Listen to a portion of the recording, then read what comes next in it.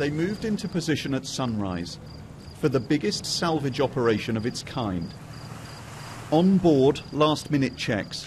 Sensors are mounted on the ship to relay information back to the operations room. Huge winches are pulling the ship upright.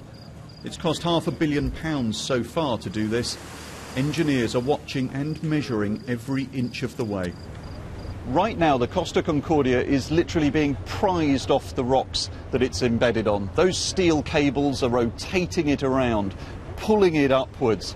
The engineers say this is the most delicate phase of the operation. They know that the hull is going to warp and bend and twist. What they don't know is whether it might split open entirely. That would pollute the waters here. Inside the Costa Concordia, meals for 4,000 people are rotting away. The debris of a dream cruise floats by.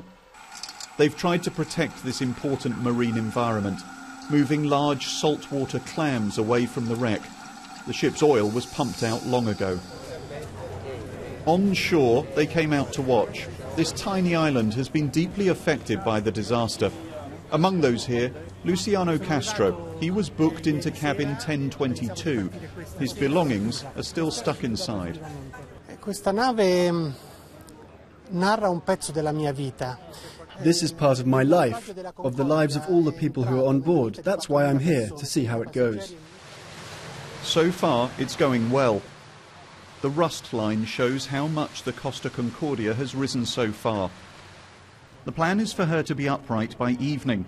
It'll be next year before they can float her away. But that will not end the grief for the relatives of those who were killed on board this so-called dream cruise. 32 people died when the Costa Concordia took the wrong course and ran aground. 2 of them have never been found.